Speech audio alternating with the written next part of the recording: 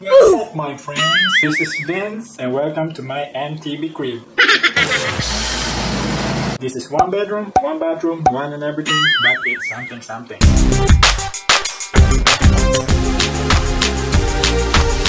In this video, I will show you my travel desk setup in Indianapolis, Indiana, and how I set it up. So prepare yourself for 2 hours video. I'm just kidding. Okay, enough with the corny jokes and let's get down to the business. First, I will show you our space so we can decide where to put it. That's the first spot by the window, but it's gonna be a little bit tight, so I decided to just make it as our storage. It will be nice to put it over here by the window, but I don't know if somebody's watching me over here. Next spot is by the dining, but it's gonna be a hassle when we're eating. As you can see, it's really tight. It will block up another chair on the dining table. So I decided to put it on that spot right here. That door is our bedroom, where sleeping happens. You know what I'm saying? Alright, let's get started. First, let me grab all the big stuff. Okay. Table. The monitor. Next is the mouse. Pero bayong. Alright, let's set up the table. I want to show you that I put tapes. No, you see those black small tapes? That's where I put my mounts. Now let's stand the tape. I don't need to put it in place yet, so it's easier for me to put the mount on the monitor. Alright, I'm going to put the mouse pad and the mount so you guys can see which mounts I use. The same like last time. Oh, this is for the mic. I don't think I will need this because I'm using the Rode Video Micro now. Put this way. I just need this one for the monitor. I have a new mount which is for camera, and we're gonna use the same 3-axis, and I think that's about it. Need the wrench, and I have this like cardboard so it doesn't dent the table because this table is not strapped. And don't forget the screw driver. So that's the monitor mount. That's the mount for the camera. Overhead shot, and let's get started. Alright, let's start mounting. First, we need to connect these two pieces first. These two. Put it here. Next, these two pieces. Just put it inside, you know? Fits together. Like something. Let's see the sticker. Where is it? Oh, I forgot to put this one. Let's see. Be careful with this one. This one will pop. Can you remove this? It's like a robot. Robotics. I tried to position it first before make it really tight. See the table is wobbly? I'll show you a technique how to make it not wobbly. This one is already connected to the camera mount. I can put it anywhere I want to because I have this. The 3-axis thing that goes everywhere. And screw this.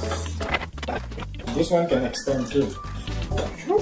And the 3-axis, see? So you can do the overhead or whatever head you want to do.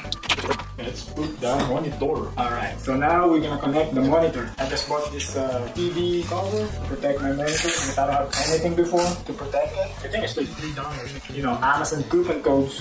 So I still have the same monitor. And I already screwed this, so I just need to unscrew the other two. Let me show you. You just hook those two screws. Uh-oh. There you go. And we screw again. And that's how you connect your monitor. Now I will show you the cables that I need to put in the monitor. USB-C to DisplayPort for my laptop to the monitor. HDMI cable just in case I need it because sometimes the DisplayPort on my monitor is messing up already, and I can connect it on my PlayStation 5 too. And the power for the monitor. And that's about it for the back of the monitor. I'll be back after I put all this cable. This is the cable management later.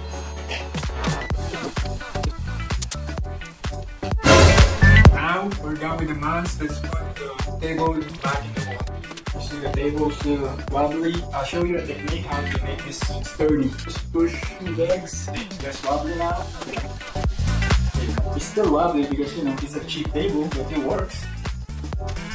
Alright, we're almost done. Next is the surge protector. Make sure you use your surge protector. Next is our laptop and laptop stand. Protection. Charger. So the DisplayPort is not working again, so I'm using HDMI for my monitor. Let's that's it. Next will be what's on the desk. Everything is pretty much the same. We have the mouse pad, same mouse, same keyboard, but we have a new keyboard coming, so we have a review for that keyboard. Phone, same headphones, same hard disk, and the same USB hub. And that's it. The only difference in this setup in Indianapolis, I don't have my streaming set up because the internet or the Wi-Fi here in hotels sucks. And lastly, the Hyatt house chair. Next is my PlayStation 5. I almost forgot my PS5. Remove the protection. Super protected, right? And I will set it up over here. Let's stand the PlayStation 5. They're supposed to be 8K, but I don't have 8K TV. HDMI. The cord. And there you go. Our setup is done. And that will wrap up our travel desk setup in Indianapolis. Thank you all for watching. Have a blessed day. Peace. Don't forget to hit that like button and subscribe to my YouTube channel.